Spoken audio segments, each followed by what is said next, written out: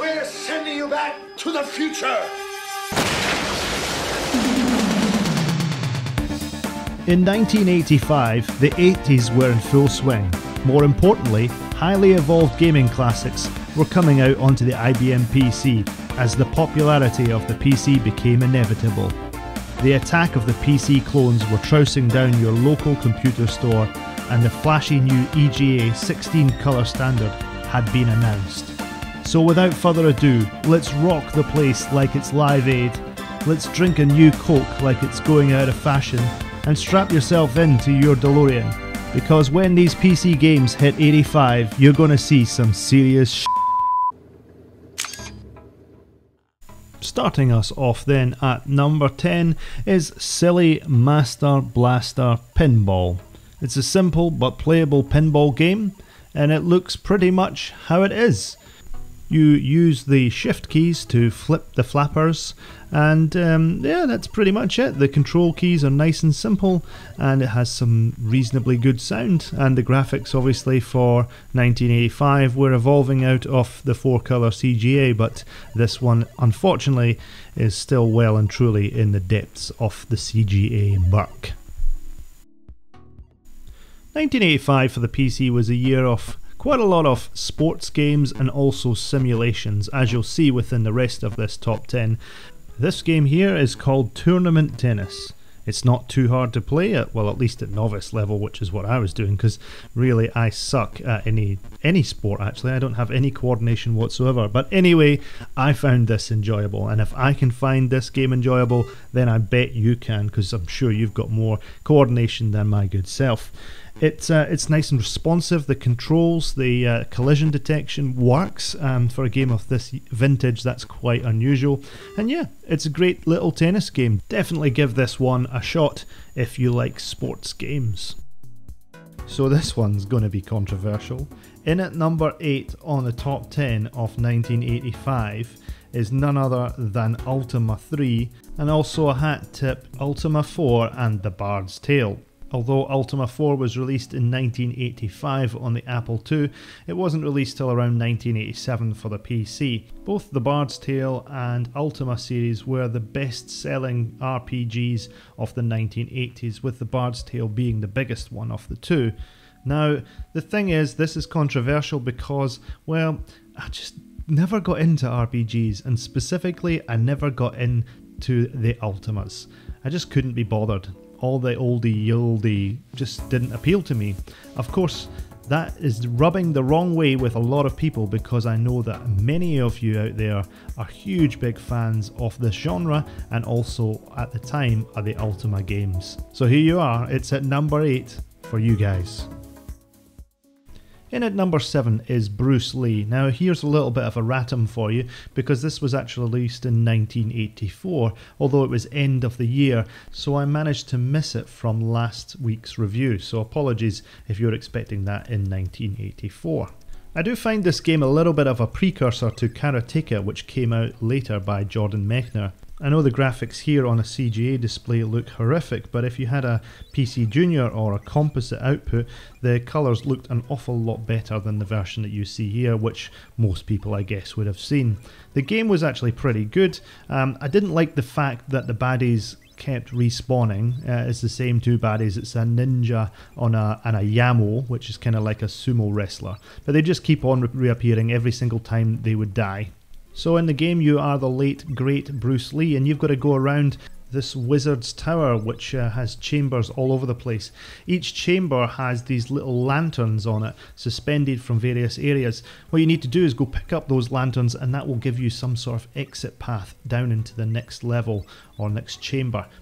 To stop it being mundane and smash and grab, there are lots of little hazards like mines and moving walls all over the place. Definitely makes the adventure much more fun. The game even allowed a multiplayer mode so that your friend could play on the other side of the keyboard and play one of the baddies. Great fun, absolutely. If you haven't played it yet, definitely do play it. Once you get to the grips of it, it's a really inviting game.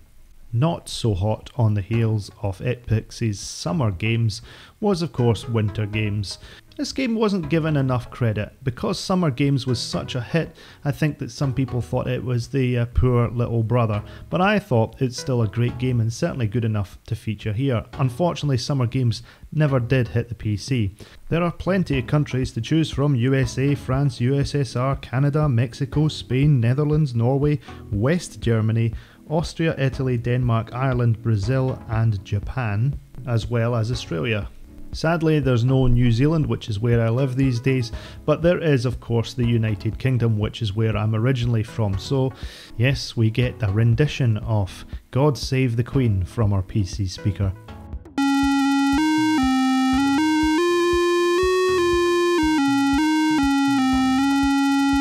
Bless. The events that you can compete in are hot dog, I've actually never heard of hot dog, biathlon, speed skating, figure skating, ski jump, free skating and bobsled.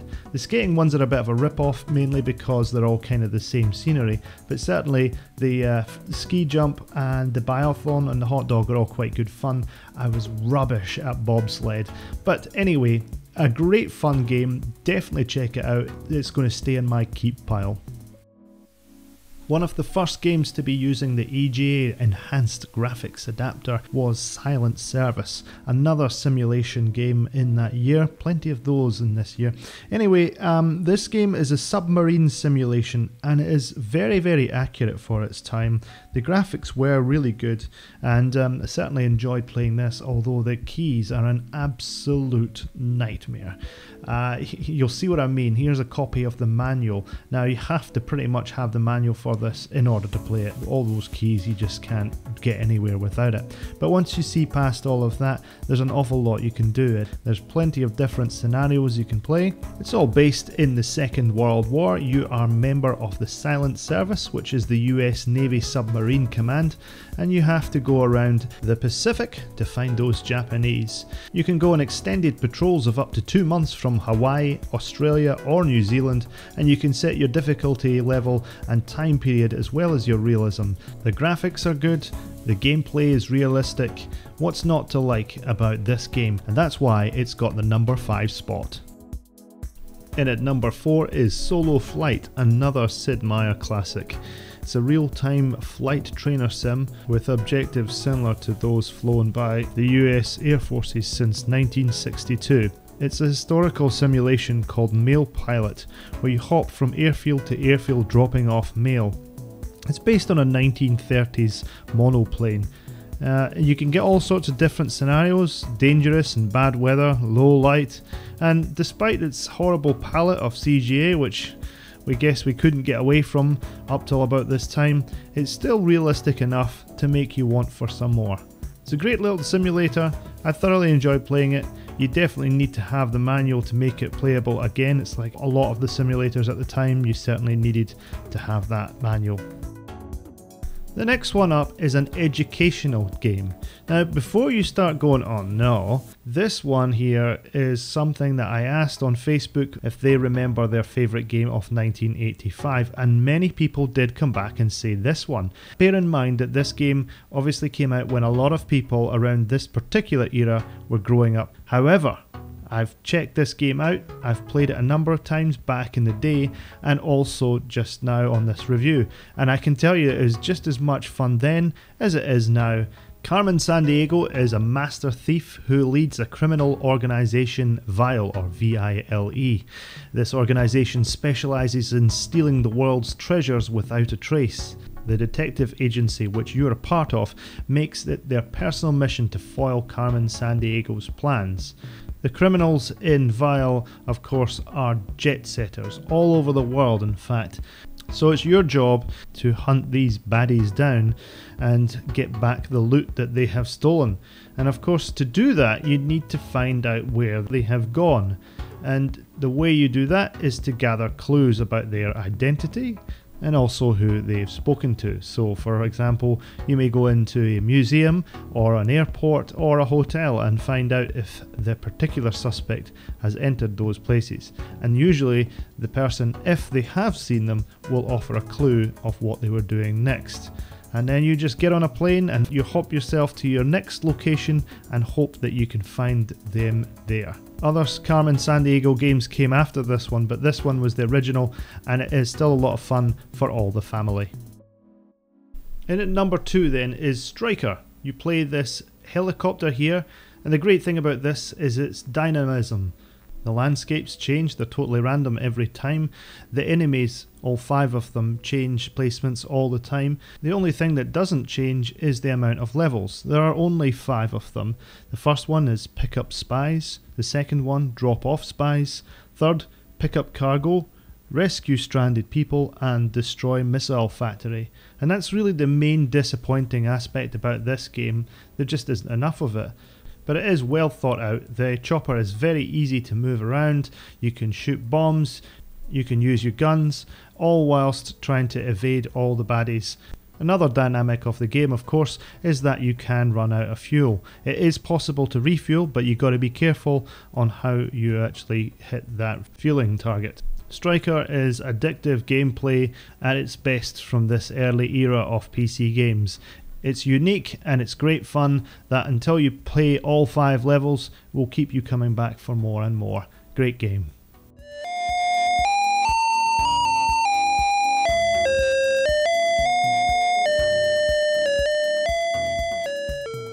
Well, what can I say about King's Quest? This was the beginning of an era. Now, Sierra Online had made games for the IBM PC and also for the Apple II for a number of years, but this one was really big because it was the one that launched the AGI, or Adventure Game Interpreter. IBM had commissioned Sierra to make a really colourful looking game for their upcoming IBM PC Junior. King's Quest was released in 1984, so a little bit of a ratum here. However, it didn't quite seep in through to the PC proper until between 1985 and 1987. This version here is the EGA version, which was released around 86-87. And then the year after, in 1986, King's Quest II, which is my all-time favourite of the King's Quest series, came out. To me, these adventure games were far more engaging than the Infocom text adventures because they had graphics, and they were also much more fun than the RPGs, at least for me anyway. In King's Quest I, Quest for the Crown, the young knight Sir Graham is sent by the dying King Edward on a quest to destroy the wicked witch Dahlia and find 3 treasures in order to become the new king. All in all, there were 8 King's Quests in the whole series. Parts 1 and Parts 2 were my favourites, but King's Quest was pivotal because this was the very beginning of the AGI games and the very beginning of the colourful adventure games that spawned a whole generation of Sierra Online games. Titles such as Space Quest, Quest for Glory, Police Quest, and of course Leisure Suit Larry all started right here. If you haven't played King's Quest, do it, and do it now. Well, there you have it, my top 10 games of 1985, and as you can see, a lot of them were looking a bit more reasonable. The gameplay was more involved, there was no Space Invaders anymore as far as I could tell, simulations, adventure games, fast action. It was clear that the IBM PC was around to stay, and that many people would start developing games from now on. The future was bright. Well, what do you think? Do you agree with my choices in the games of 1985, or have I been horrendously critical of the RPGs? Either way, I'd love to hear from you. Please drop a comment in below, and of course if you like my stuff then please consider subscribing. I'm also on Patreon as well if you'd like to give me a hat tip. Either way, I hope you've enjoyed this review, and I will be back next time for 1986. Till then, ta-ra!